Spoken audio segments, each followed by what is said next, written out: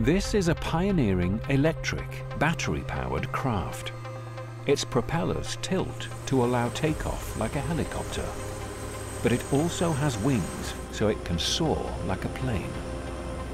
Its designers hope these innovative aircraft will fill the skies to revolutionize commuting, carrying 4 passengers up to 160 kilometers per trip.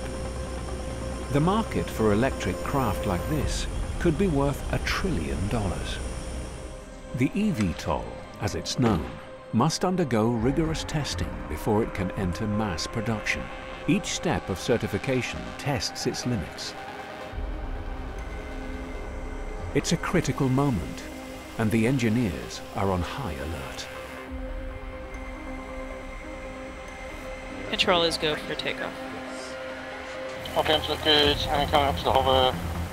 The eVTOL reaches the required height and turns on the spot to line up ready for the speed test.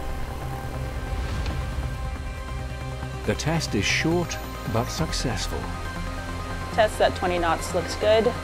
The dream of bringing this craft to market is surprisingly close. Final certification could be just 3 years away, and full production could start shortly after that.